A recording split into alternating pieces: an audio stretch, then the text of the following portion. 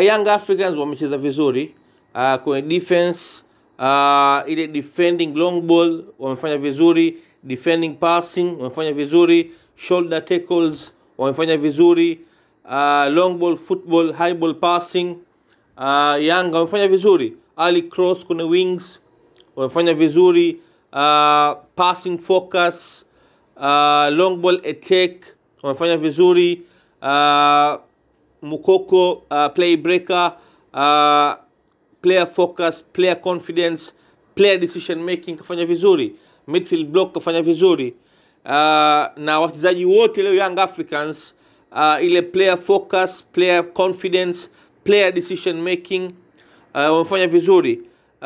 Tumeona Kalinio corner attacking, free kick cross kafanya vizuri, attacking focus ya Yanga ilikuwa nzuri, passing under pressure, crossing under pressure, man to man in midfield, Young Africans wamefanya vizuri.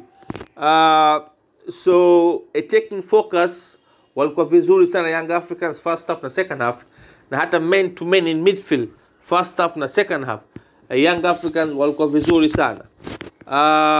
So Young Africans leo performance ya leo wamecheza vizuri sana. First half walikuwa vizuri sana kwenye free kick pia. Yeah, so performance ya Young Africans, defense, midfield, attacking wamefanya vizuri sana. Mtibwa wamejitahidi, attacking shooting, pressure shooting wamefanya vizuri, one touch passing pattern wamefanya vizuri, player dribbling wamefanya vizuri, ukiangalia pia kwenye counter attacking, cross pass, wing cross, ground cross, Mtibwa wamefanya vizuri. So Mtibwa leo hata kama wamepoteza mchezo ambao walifanya mistakes kwenye corner, lakini bado wamecheza vizuri sana, kiufundi wamecheza vizuri.